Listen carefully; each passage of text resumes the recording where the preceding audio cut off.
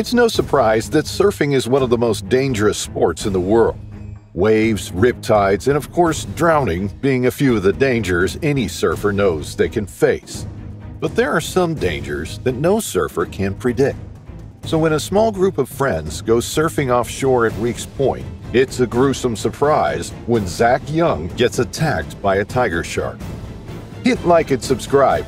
This is Fierce.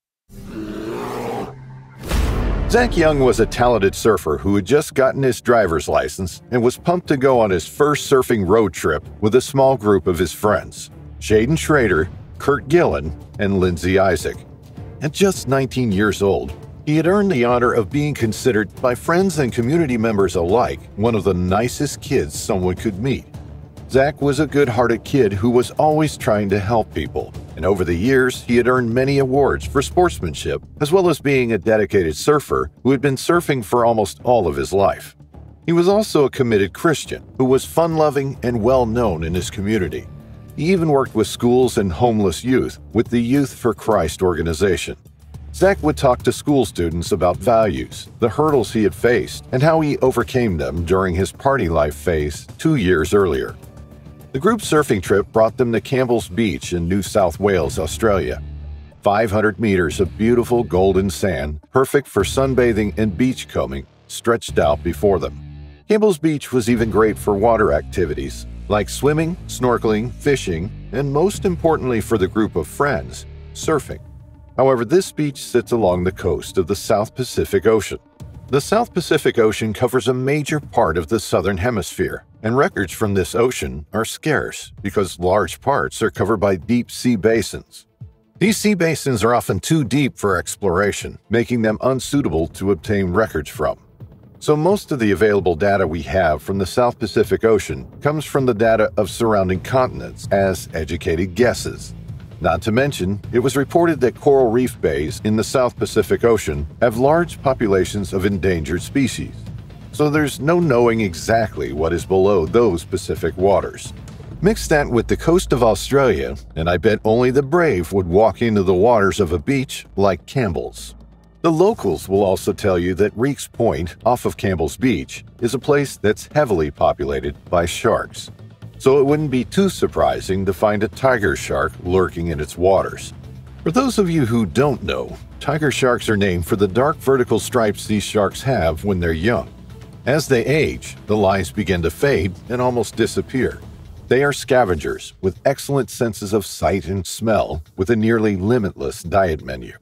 They are second only to great whites in attacking people. But because they aren't picky eaters, they are more likely to continue eating away at a human than swimming away, as great whites frequently do. Either way, it didn't take the group of teenagers long to get out to a break known as The Well, 100 meters offshore of Riecks Point, north of Coffs Harbour, on a beautiful Saturday afternoon. It's safe to say that no one was expecting what was about to happen moments later. At around 2 p.m., the unsuspecting Zach was happily enjoying his day in the water with his friends, completely unaware of the danger lurking closer and closer to him. Suddenly, sharp teeth sunk into the flesh of his legs and tore into him. His friends quickly jumped to his rescue. They courageously struggled against the shark to free their friend. In a short amount of time, the shark let go, granting the boys a terrifying victory over the beast. However, it wasn't over yet. The boys still had to make the 15-minute paddle back to the shore. The knowledge that the shark could have been circling below as they fled sent terrifying shockwaves of adrenaline through their bodies. One of the boys, Lindsay, believed the shark was at least an 8-foot-long tiger shark. Yet these 3 brave boys managed to pull through and bring Zach to the safety of the shore. Tragically, their courageous acts went unrewarded, as their efforts weren't enough to save Young in time. As he bled to death in the water, Zach managed to tell the heroic trio, "I love you guys. I love you," as his last words before going into cardiac arrest and dying on the beach. The boys, unable to believe they had lost their friend, performed CPR until the paramedics arrived. The vicious attack initiated a shark incident response plan. Surf Life Saving New South Wales immediately closed the beaches around Riecks Point, and water police started patrolling the area late on Saturday night. Lifeguards warned Coffs Harbour hotels not to allow their guests to go down to the beaches. Meanwhile, water police, marine rescue, and surf life-saving volunteers searched the area for the shark. A shark biologist even traveled to the scene to study the attack pattern so they could identify the species of shark. A detailed forensic analysis of Zach's wounds was also completed. The study included an analysis of the jaw width, which was compared to the 3 main predatory shark species in the area, eventually confirming that a 3-meter-long tiger shark was responsible for the attack, fitting the description given by Zach's friends. Weeks prior, hundreds of surfers had traveled to Coffs Harbour for the National Bodyboarding Championships. Those hundreds quickly became mourners for the young surfer and paid tribute along with Zach's friends, family, and community members at Grace Church, which was the teen's hometown church. Zach's brother Michael fought back tears, describing his brother's strength of character. His heartfelt speech included quotes such as, "All of us know you have left for now, but you will always be alive in our hearts, and we will smile every time you cross our minds." In the wise words of Zacy, "Don't cry, keep your eyes dry, and get by. You were loved by so many because you loved too much." A smile so big, it tears through a saddened heart.